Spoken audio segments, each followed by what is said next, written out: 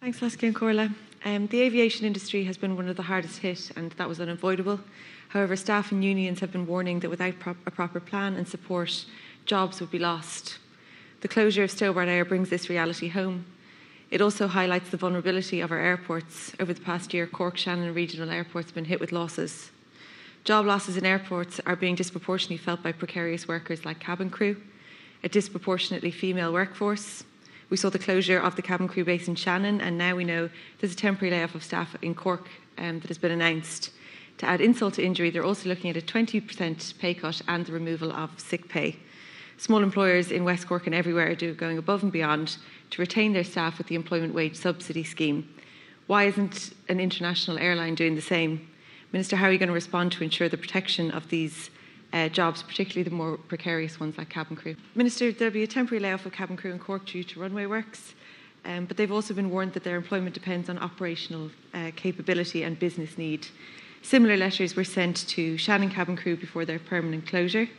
The employment wage subsidy scheme is much more appropriate than pushing people onto social welfare.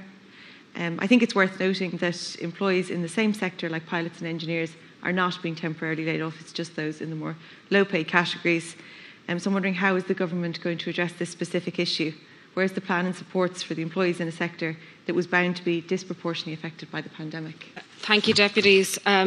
Just in relation to Deputy Kern's issues there around, I suppose, the employees, and I also chair the LEAF group. It's the Labour Employer Economic Forum, so it's a subgroup of that, where there is representatives from employers and employees on that, looking at the sector and the further needs within the aviation sector.